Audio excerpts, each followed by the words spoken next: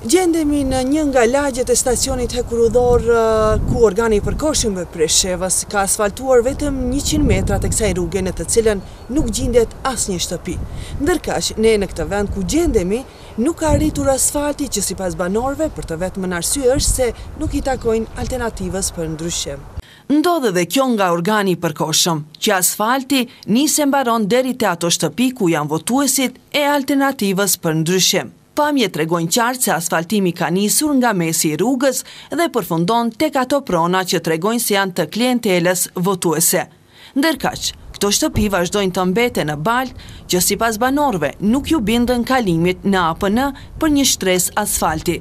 Ky akt tregon për selektimin e qytetarëve të Preshevës, edhe pse ata projektet komunale duhet i gëzojnë si gjithë qytetarët kur dihet se çdo punë realizohet nga taksat e tyre.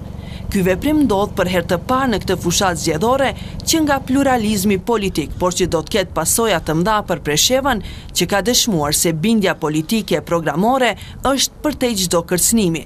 Ekipi Radio Televizionit Presheva sot ka kontaktuar edhe personat përgjegjës të organit të përkohshëm, të cilët janë përgjigjur se janë të zënë me punë. Asfaltimi i kësaj rruge të selektuar kap shumën prej 500.000 dinarësh.